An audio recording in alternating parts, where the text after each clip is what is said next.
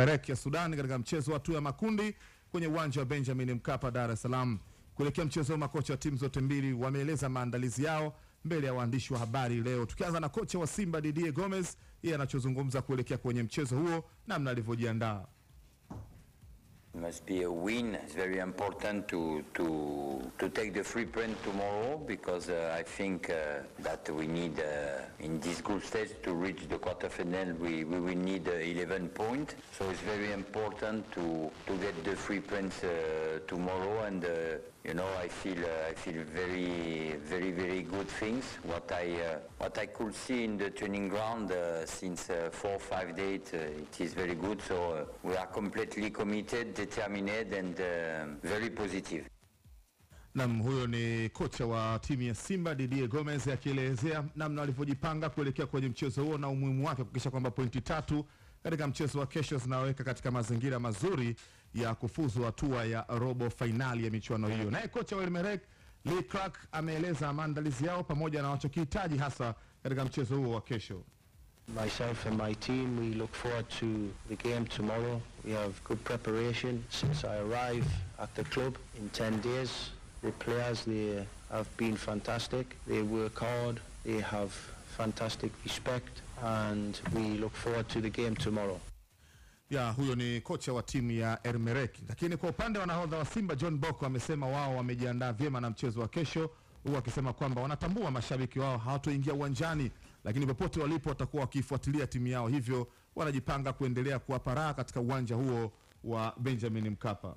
Katika maandalizi yetu ya siku 4-5 ya mazoezi kujiandaa mchezo, kwa tulikuwa na maandalizi mazuri mpaka leo. Mara ya mwisho tumefanya mazoezi yetu ya mwisho, kwa hiyo tupo tayari kwa ajili ya mchezo wa kesho, na isitoshe tuko nyumbani, tuko tayari kupambana kwa ajili ya timu yetu sisi kama wachezaji, na tupo tayari kuhakikisha mchezo wa kesho tunapata pointi 3 ili tuweze kuwa katika nafasi nzuri ya kufuzu kwa robo finali. Kikubwa tunashukuru support tumeipata kwa mashabiki wetu, ingawa tunajua kesho hawezi kuwepo ndani ya uwanja, lakini tunaamini kwa dua zao na kufuatilia mchezo sisi tutaenda kuwakilisha vizuri klabu yetu na tutaweza kwenda kupata ushindi. Kubwa tunaomba tuombee na tunaamini kesho Mungu atatusaidia, tutaweza kwenda kupata ushindi katika mchezo wa kesho. Okay, tumemsikia hapo nahodha wa Simba John Boko, lakini kuna hii kitu ambayo watu wengi wanazungumza. Ni kweli Mwenyezi Mungu kila sehemu unatakiwa umtangulize, lakini kila mtu anakuwa Mwenyezi Mungu dua jitihada inashinda kadari. Jitihada haishindi kadari. Bwana huo msemo hebu tu kadari, unajua hapo umeacha kwenye kadari. Jitihada naelewa jitihada haishindi kadari. Yani jitihada zako na bidii zako haziwezi kushinda mpango wa Mungu alichokadiria. Yani wewe unaweza kufanya kila kitu ukataka kama binadamu, lakini bado kuna makadirio tayari Mwenyezi Mungu ameshaweka na ameshapanga tayari. Kwa hivyo wanasema jitihada haiwezi kushinda kadari. Kwa hiyo lazima urudi, hata kama unafanya jitihada zako lazima urudi kumuomba Mwenyezi Mungu. Lakini uwezi ukakaa tu. Tungekuwa Mwenyezi Mungu alikuwa anaweza tukawa tunaenda kanisani au msikitini tunaomba tunakula. Wanaisraeli walikuwa wanaletewa tu chakula, unarudi unakula, lakini akaona kwamba lazima mtu afanye jitihada alafu then aniombe. Kwa hiyo sio wao wenyewe wana Waisraeli walifanya jeuri. Bwana sasa haiwezekani wao tuweke. Yani naonesha kwamba Mwenyezi Mungu anaweza. Tulime na sisi tupate chakula. Yani nasema Mwenyezi Mungu anaweza. Tungekuwa tunaweza tukakaa tu kanisani au msikitini tunaomba na tunapata tunachokitaka, lakini at least unaomba Mungu, kuna wewe Waswahili wanasema unakimbia. Okay, nafikiri tumezungumza sana kuelekea kwenye mchezo huu kuhusiana na issue ya mashabiki, lakini kikubwa ni namna mchezo wenyewe ulivyo. Tukiangalia baadhi ya Simba inakosa baadhi ya wachezaji wake, kama wao atakosekana, nafikiri inawezekana ikatengeneza udhaifu katika safu ya ulinzi.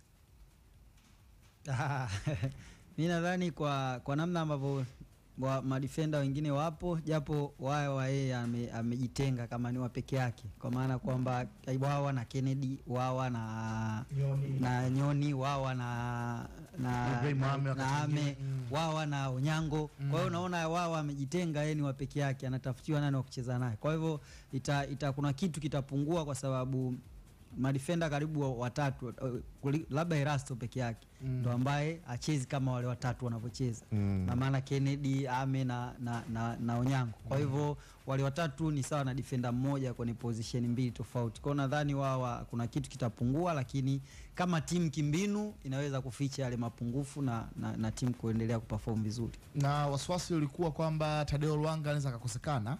Mwalimu anasema atakuepo katika mechi ya kesho dhidi ya Elmerek. Ukiangalia kwa namna ambavyo amecheza mpaka hivi sasa, so far so good, wenye wazungu wanasema. Amekuwa brilliant katika nafasi yake kama kiungo mkabaji. Okay. Kwa hiyo kesho hakuna matokeo, kwa maana kuna ile wewe wakati unataka ushinde mwenzako unamwombea kuna yeye apate matokeo gani. Na kesho huko kuna Ahali na Vita nao wanapiga. Wakati unacheza kuna wengine bwana kule ile matokeo fulani kule.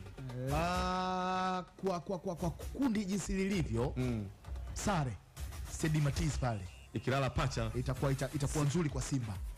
Itakuwa iko vizuri kwa Simba. Na endapo Simba atapata matokeo. Kwa sababu atakuwa na point 5 yeye na point 10. Kama Vita anampiga Ali kesho, shughuli inazidi kwa scenario ya group ni kwamba Vita finali yake kwa Mkapa atakapokuja kucheza na Simba. Kwa ugumu unazidi kuongezeka maana. Lakini huko hakuna huko bwana, hata mechi ambayo utakosa kuta huyo Elmerek ana point moja lakini anaweka ugumu kama kawaida. Ndio. Sasa Champions League hiyo.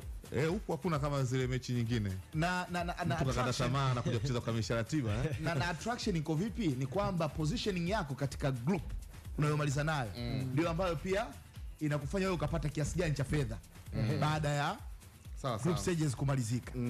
So umeelewa? Kwa ukiangalia mechi 3 za Elmerek kwake bado ni muhimu pia kwake.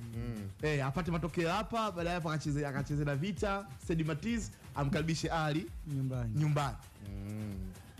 Unajua kuna mdau hapa ananiambia Alex, jinsi ulivyouliza yani azif kama vile imani ya dini sisi hatuna kwenye swala la mchezo wa soka. Unajua kwa nini? Kuna vitu vingine nilikuwa naomba Mwenyezi Mungu tumpumzishe na majukumu mengi sana ya kuyafanya. Hapana. Haiwezekani.